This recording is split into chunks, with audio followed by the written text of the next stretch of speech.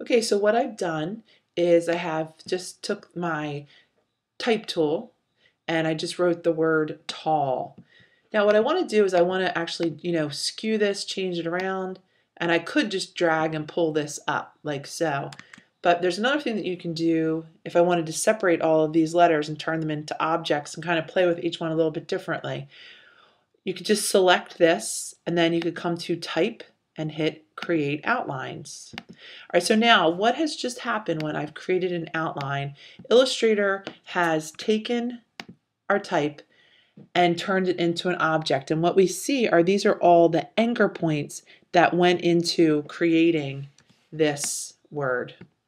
Okay, so what I could do is I could grab my white arrow, I could select these guys up here, and I could start to stretch out tall. I could start to stretch out the T for tall. So you can have a lot of different options and different ways that you could work with this. I could come on in and again start to stretch up. I didn't get those top ones selected. Let me change this around. Let's actually grab these guys right here. We could pull them up so they're nice and tall. Okay.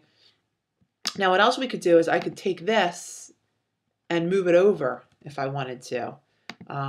So there's a lot of different options that you have, to really kind of play around with them and design with your type when you do this. All right, so now if I look at that, I want to actually make sure that I select those points, and I could even come in and make sure that they're selected so they move with it.